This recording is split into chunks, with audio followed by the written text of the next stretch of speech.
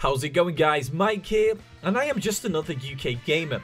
And today I want to talk about Infinite Warfare Zombies. Now, this probably sounds weird coming from a zombies YouTuber because recently it's all been about DLC5 this, DLC5 that, remastered gameplay this, remastered gameplay that. And honestly, it's getting a bit too much for me right now, so I wanted to come back off the topic of DLC5 and I wanted to go back onto the topic of Infinite Warfare Zombies because a recent poster that was revealed by Lee Ross has got me thinking about something. And I believe an Easter egg that we are currently looking into right now is the David Savage Easter egg. You might know exactly what I'm talking about. I think this has just given us the release date for DLC3, and I'll let you know why now. Right, so before we even get into this, I'm going to show you this poster. This is what Lee Ross leaked, or should I say shown to all of us. This is a sneak peek at the poster for DLC3. Now, in the background, it looks like some sort of ship. And obviously, what comes to mind when you think of a ship, a pirate ship? Treasure. So I was thinking, okay, it's not a coincidence this how there is like a treasure ship or a ship. A treasure's hidden on a ship normally.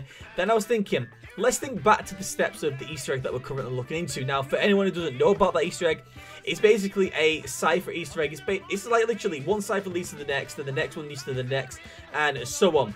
Now, we all are speculating that this is for the troll card. Now, let me tell you what the troll side is. This is what I believe the troll side is.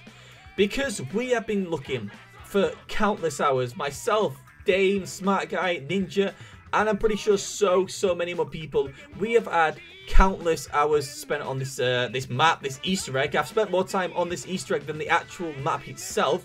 I've spent like more time trying to figure this out.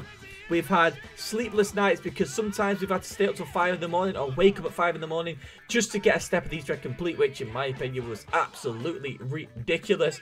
And then we came to a halt because we did the midnight cypher, we solved that cypher. It says something about finding a king's ransom. Now, I think that was just to throw us off course because the words that we pick out can spell June the 6th.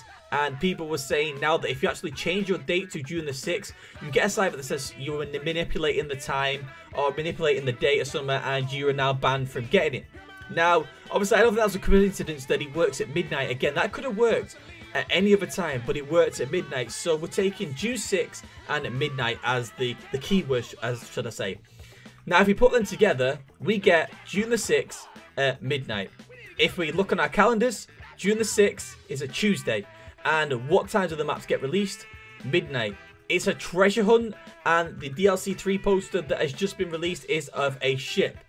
It doesn't take putting 2 and 2 together to realize that this is all linked, and the troll card is a fact that we have just been spending countless hours of our time looking for an Easter egg that doesn't exist and was just a clue to the next DLC.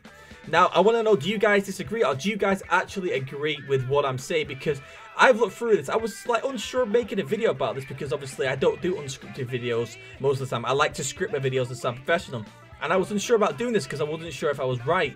But when you're thinking about it, guys, 6th June, midnight. The 6th of June is on a Tuesday. The DLC gets released at midnight and the poster is a ship. It's pretty obvious what we're going to be doing. Or pretty obvious when the DLC is going to be released. But what do you guys think? Do you think I'm right? Do you think I'm wrong? Let me know in the comment section below. But that's going to pretty much wrap up the video. I didn't want to make this a very long video. I wanted to make it short. But do leave a like if you enjoyed. Subscribe if you are new. And I'll see you all in another video.